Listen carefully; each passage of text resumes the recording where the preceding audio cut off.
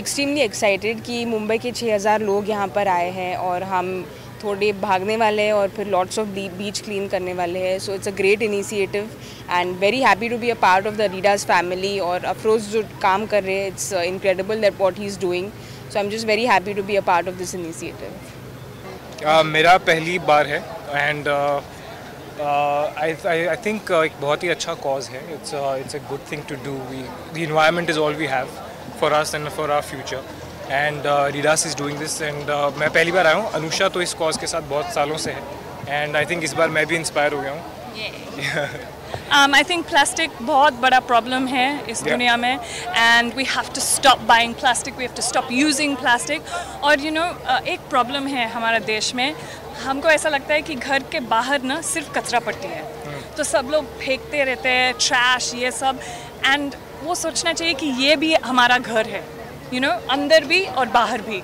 तो please treat this like your home. Our oceans, our life, everything is important. But एक चीज़ है जो मुझे देखने को मिल रही है यहाँ पर कि बहुत सारे लोग जो हैं वो इस कॉज के साथ जुड़ गए हैं. इस बार बहुत सारे हैं and I was actually surprise में जब मैं देखा इतने सारे लोग. आप जहाँ भी देखो आपको सब ब्लू टी शर्ट्स में दिखेंगे. जहाँ तक भी आप देख सकते हो. I think it's a fantastic sign. It's a young India, it's a more caring India. So I think I am very proud of everybody is here today. वो भी है कि यूथ को बहुत मतलब मोटिवेशन हो रहा है and that's going to be the change.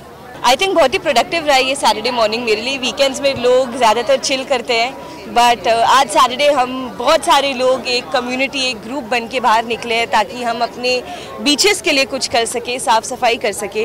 हम हमेशा कंप्लेन करते हैं कि अरे कितना गंदा है शहर, ये वो, डस्टबिन नहीं है, ये वो. बट हम में से कितने जो एक्चुअली बाहर निकल के इसके बारे में कुछ करते हैं. I think I am very lucky to be associated with Adidas because not only वो अपने क्वालिटी के लिए जाने जाते हैं बट वो इतना अच्छा काम करते हैं और उनकी वजह से मुझे चांस मिलता है इतना अच्छा काम करने का. सो I think it's been a very constructive morning.